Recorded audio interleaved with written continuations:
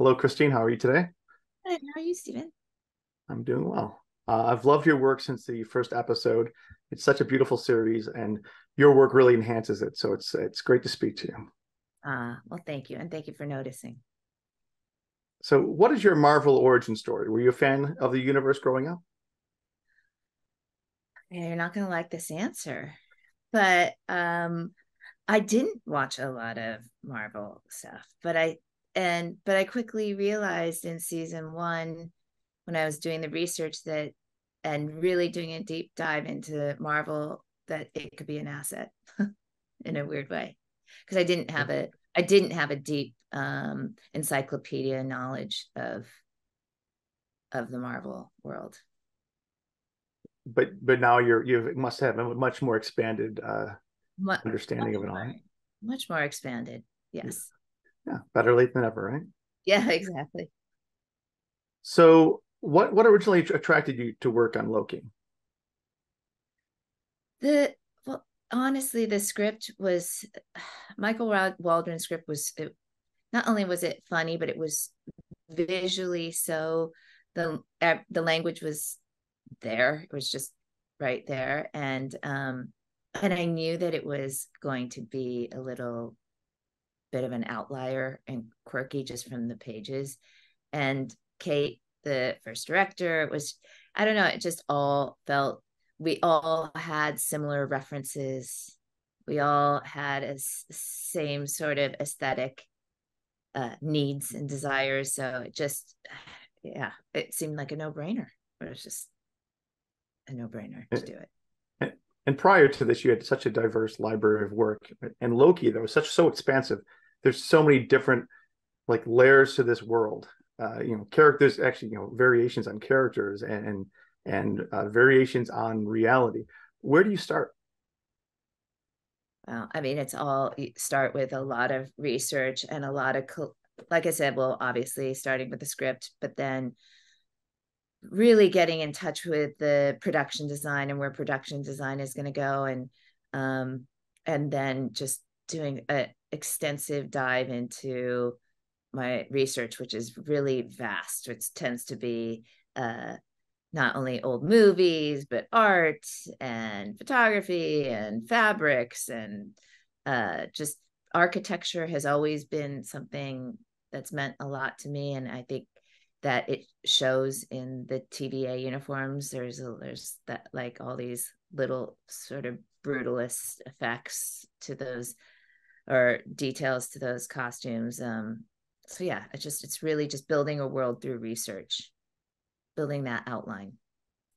Well, that's what I was going to start with. The costumes is the TVA's got like a bureaucratic hell, part office, part military, and it's just such a unique look, especially for the MCU.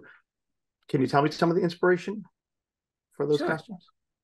Um, well, first off, it was like I wanted people to feel somewhat anonymous in there, so the color palette choice to sort of marry into the world and not let the staff jump out was very deliberate. But then it was sort of structured on like a DMV hierarchy. Like I just wanted to create also hierarchies within that system.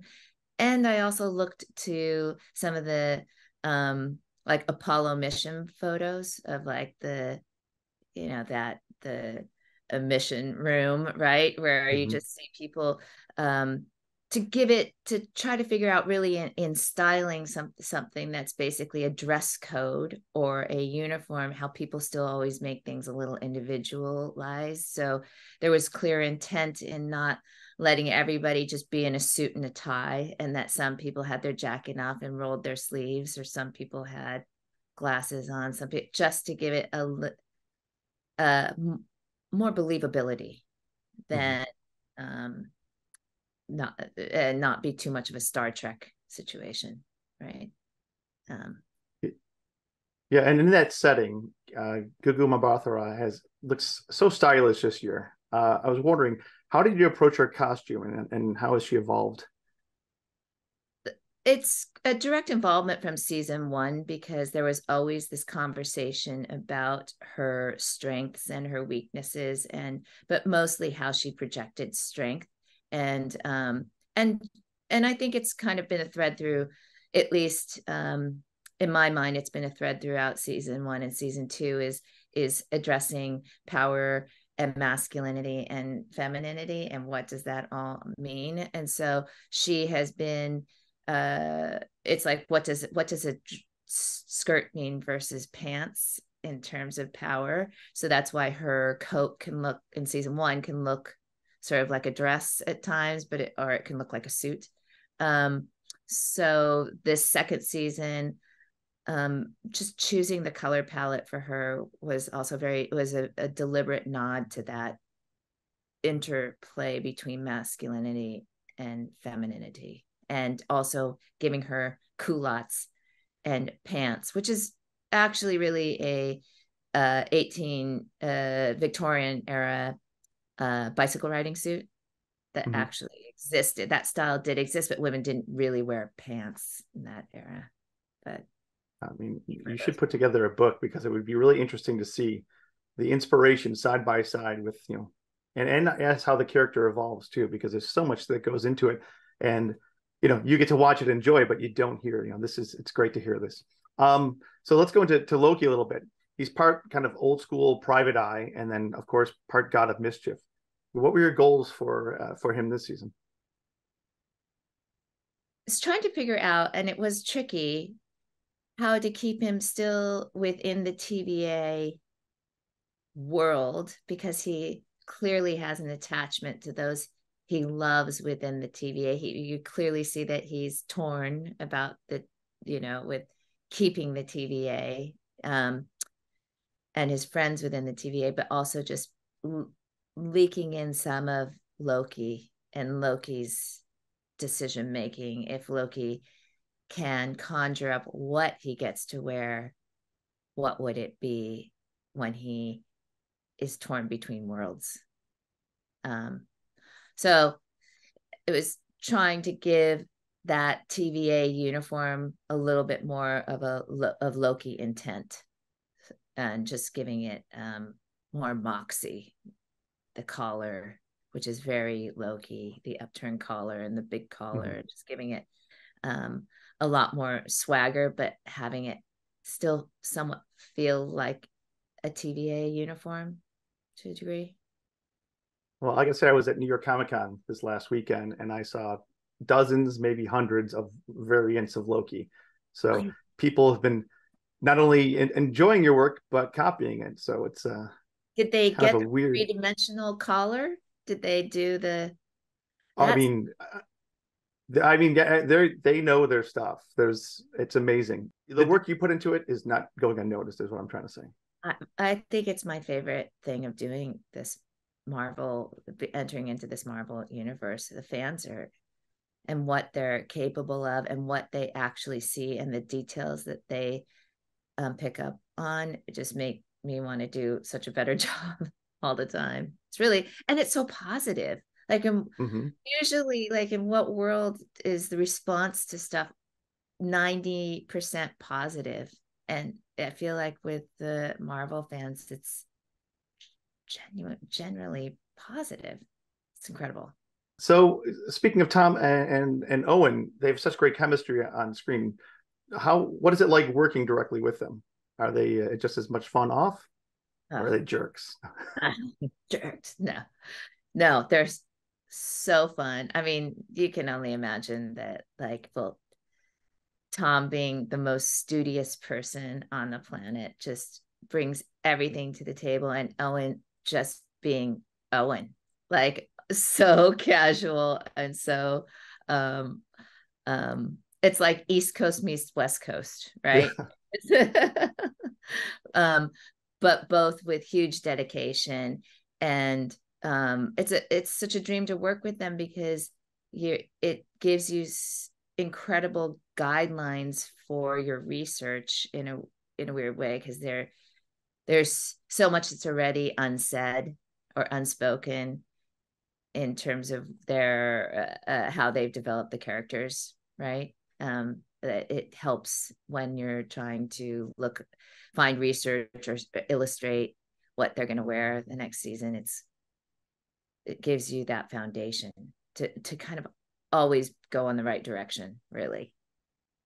And then we have Kang, who's been in the past draped in purple and very powerful and intimidating.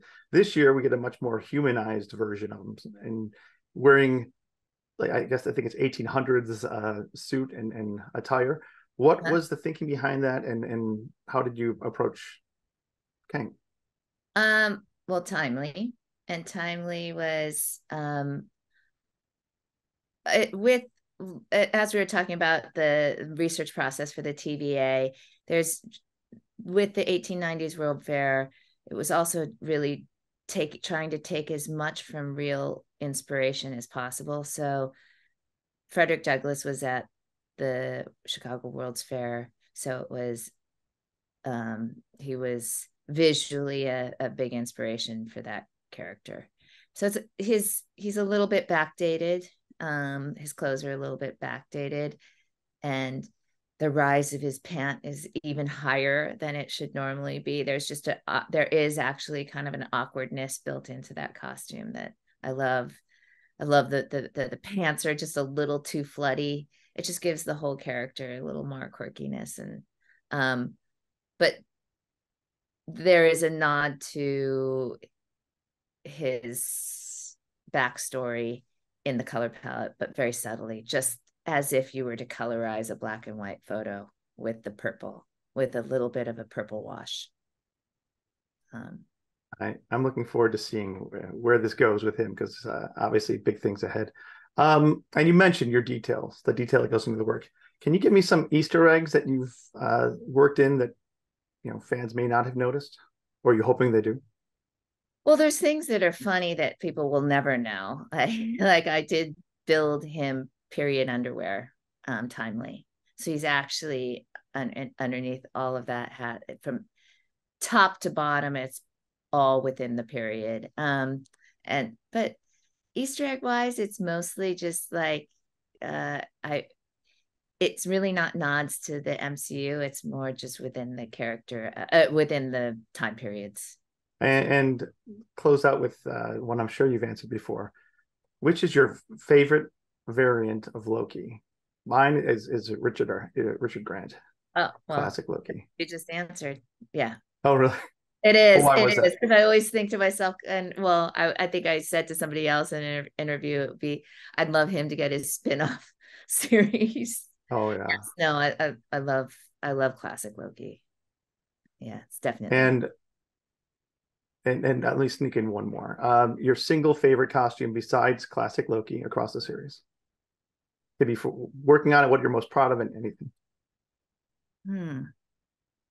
Because there's so many. It's insane. There's Yeah. so You go many. to Pompeii, to the TVA, to I know. gods and men, and Well, what's interesting is like I really wish we could have seen Lamentus happened in season 1 right after COVID. We shot it, so there is so much. There was so many costumes in there that I wish we could have seen more of, because there would have been more. It should have been fuller. There should have been more people, right? But I